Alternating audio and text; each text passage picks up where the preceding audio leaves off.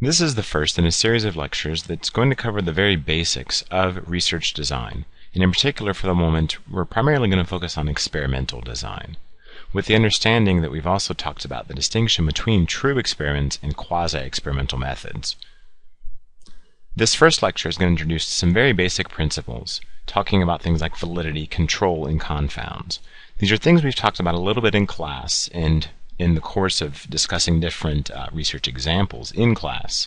Okay, but what I want to do now is to sort of lay out some of these basic principles and cover the things that are also addressed in your textbook in Chapter 9, pages 229 to 243 primarily. Now what we really want to do when we are designing an effective research study, and that's really what we're talking about here, okay? That's really the focus, the goal of these lectures, is not just going to be to introduce the material and the terminology. That's really what a lot of the textbook is for. But really the focus here is again going to be how can we design an effective research study? How can we design a better study that's going to allow us to draw the conclusions we want to draw about human behavior? And that involves a few things.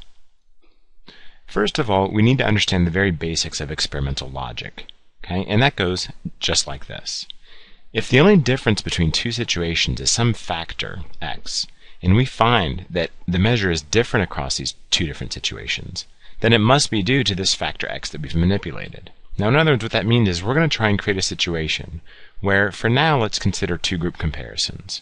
And if we have these two different situations, and there's only one key difference between these two situations, then to the extent that human behavior is different across those two situations, then we're going to infer, we're going to be able to use good logical reasoning and say that, well, the reason the behavior is different must be due to this one thing that's different between the two situations. That's really all an experiment is trying to do, and that's what it's really all about. However, what that requires us is to make sure that, indeed, there is only this one difference between the two situations, the variable x in which we're interested. Now, in order to ensure that that's the only difference between the two conditions, we need to make sure that we have control over just about every other factor that's going to be occurring in the experiment. Some of them we may think about, and some of them we may not have thought about beforehand. And so that's going to be the important thing to realize. So when we talk about confounds in an experiment, what we're really talking about are some of these uncontrolled extraneous variables or flaws in the way that we might have designed an experiment that are going to lead to the possibility or introduce the possibility of some alternate explanation for differences in behavior that we've observed. In other words, something that will compromise the integrity of saying that it's just variable x, just this one difference between the two situations, that is producing whatever effect that we're observing. Now, this doesn't have to be the case. It's important to understand that even if there is a potential confound in your design, or you identify that there are potentially other factors or alternate explanations, that doesn't necessarily mean you have to throw out all your data and start over.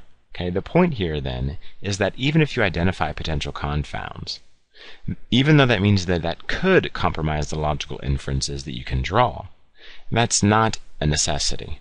Okay, so in other words, it's not a foregone conclusion that everything's ruined just because there are potential confounding factors. Let's think about an example. So suppose you're interested in whether music affects performance. So you think that you've designed a good experiment to test this, and what you do is you bring a group of participants into the lab. So you bring in 10 participants at a time, and you randomly assign them to one of two study conditions. Okay, so you have all the 10 people sit down in front of a computer. Okay, and then you randomly assign 5 of them to each of these two different conditions. For the first half, as soon as the study period begins, you have them put on a pair of headphones and you turn on a streaming online radio station that starts playing jazz music. Now the other half of the people simply study words presented on the computer screens once the period begins. Okay, so your experiment is such that you begin with words presented on a screen that is a study period of, let's say, 3 minutes, and then what you do is you give them a break, and then you give the participants a recall test of 1 minute where they have to try and recall as many words as they can that were on the study list, that were on the screen during those first 3 minutes. Then what you have is, during that study period, as soon as the study period begins, you tell half of the participants, give them instructions on their computer screen, for example, that tells them to put on a pair of headphones, at which point the music starts streaming. And the other half of the participants don't put on the headphones and they don't listen to the music at all. Now your intention again here is to make the only difference between these two groups whether or not they're hearing the music. And if so, and they have better recall of the words, then you're going to draw the conclusion that music must be enhancing performance on this test. Because everything else is similar. They're sitting at the same types of computers. Okay, they're individuals drawn from the same population. And because you've randomly assigned them to these two conditions, there's nothing systematic that should differ between these two groups of people. So as far as you're concerned, you've isolated the only difference between these two groups being the fact that one of the groups, half of the people that is, heard this jazz music while they were studying the list, and the other half did not. Is that indeed the case in this situation? Can you think of any other potential confounding factors that might lead to differences if there is some sort of effect? So say the group that receives the music is doing better, or let's say that the group receiving the music is in fact doing worse. Can you think of any other possible reasons why this might be the case?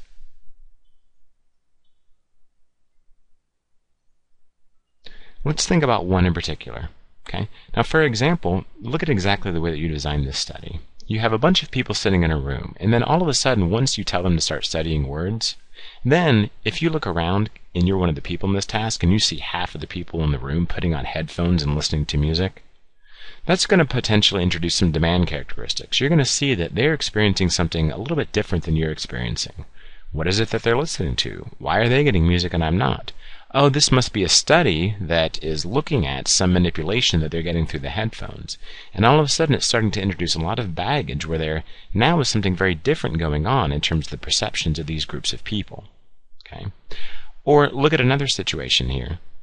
You have the people putting on the headphones, at which point the music is starting. Well, that's not going to be an instantaneous process. It may take, sure, only 10 or 15 seconds to get the headphones on and start the music.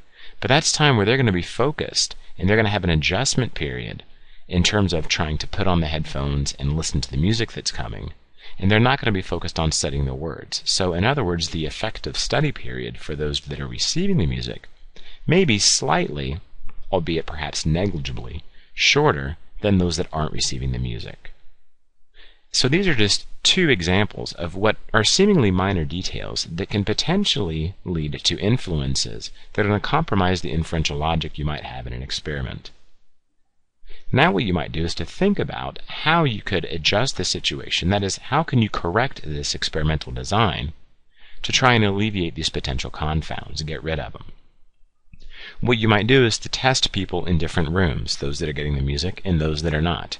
That way you don't see other people putting on the headphones. You might have them listen to the music before the study period begins, and that way you wouldn't have to worry about them adjusting to the sudden onset of music and some of these other things. So again, it's important to really think about some of these details and try and eliminate as many confounds that might creep into an experimental design. Now, when we're talking about confounds and potentially compromising the experimental logic and inference that you're able to draw, what we're really talking about is a specific type of concept called internal validity.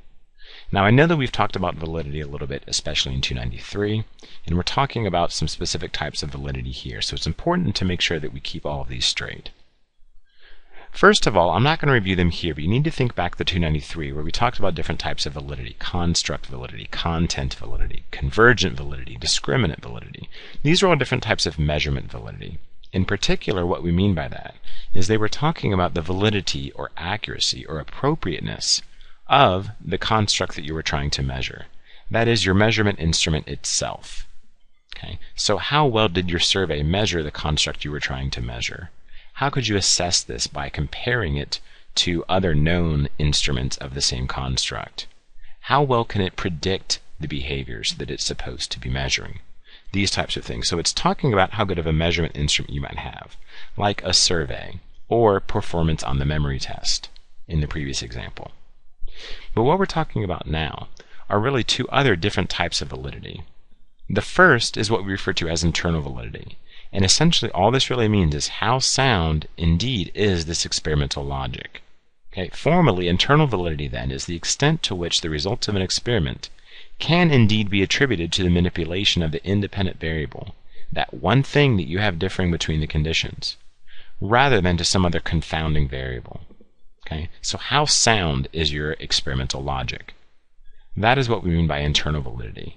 And we're going to talk about in subsequent lectures here some of the specific things that might compromise this internal validity, some very specific confounds that might creep into different types of designs. Now that will by no means be exhaustive, but it gives you an idea of some of the things that we're talking about here, just like the examples that we came with in the music and studying example on the previous slides. Now, contrasting internal validity is external validity. This is the extent to which the results of an experiment can be generalized beyond this specific experimental setting. So if I look at the music example from the previous slide, how well do the results that I find there generalize to recall of other things besides word lists? What about recalling pictures? Well, what about other types of music? What if it wasn't jazz music we were listening to? Would classical music give the same effect? Would rock or hip-hop or country or any other type of music produce the same effect? Okay, so how well can you generalize beyond your exact experimental setting? And that can come in a few different forms. It might just say, well, what if I were to do the exact same experiment in the exact similar environment, exact same music, and exact same design parameters? Would I get the same results? Okay, that would be a simple or a mere exact replication. And then you can think about, well, what if I change things? What if I change the music a little bit, or the age of the participants a little bit, or the list of words a little bit? Okay. Now, I'm not going to go into all the different details or the different types, specific types of replication, but I do want you to refer and be familiar to those. They're on page 238 in Chapter 9 in your textbook. Okay. And you can think about the value of these different types of replication as well. Now finally, I want to talk a little bit about different experimental designs. Okay, now we've done this somewhat in class, and so I don't want to harp on it a lot right here. But I do want to talk about it a little bit as in terms of the way that it relates to these possible threats to internal validity. Now, no design is going to be perfect. Each is going to be susceptible to some potential confounds or some threats to internal validity. You can't necessarily control every little thing, and you can't have a perfect experiment. It just doesn't exist. However, depending on how severe each of the different threats is to a particular situation, you can determine which design might be preferred. And what I mean by that is, if you can think about what are the most egregious threats to internal validity, what are the things that are going to introduce perhaps the most important or the most challenging confounds in a specific situation, and then you might want to get rid of those specific confounds by implementing a specific type of design. In particular, we've talked about three different types of designs: the between subjects design, the within subjects design, and the matched subjects design. Now this table, I'm not going to go into detail because it's copied from your book, and so you can read it there as well. Okay, but if you look at in particular the strengths and weaknesses, and some of these that we've talked about in class as well, specific to some of these examples that we've gone over, then you can think about, well, if I'm in a situation where the most important thing here is to make sure that we don't have specific testing effects or demand characteristics, then you might want to avoid, for example, a within subjects design. If you think that potential fatigue might be a big problem for the type of design that you're looking at, then you might want to avoid a within subjects design, knowing that having participants go through multiple conditions for the same participants, that is, a repeated measure setting, is going to potentially make fatigue effects that much worse. So again, then the point is then to think about what are probably some of the worst potential confounds that might be introduced in a situation, and can you be savvy in terms of picking the right type of design or the best type of design that is going to minimize the confounds that are most likely to occur for your specific design or your specific situation. That actually concludes the introduction that I wanted to cover here for the material that's presented in Chapter 9. Now again, this doesn't exhaustively cover the material in Chapter 9, and it certainly doesn't complete the topic of threats to internal validity. What I want to do is to sort of set up the basic game plan, the basic foundation for talking about specific confounds, specific designs, and specific remedies that we can take both on the design side and on the analytics side to some of these challenges that we might encounter. Now, there's not a quiz to take at the moment, but again, hopefully you guys can retain the knowledge from this lecture and think about it, if nothing else, as a lens by which you're viewing and engaging in some of the concepts that we're going to cover in the subsequent lectures.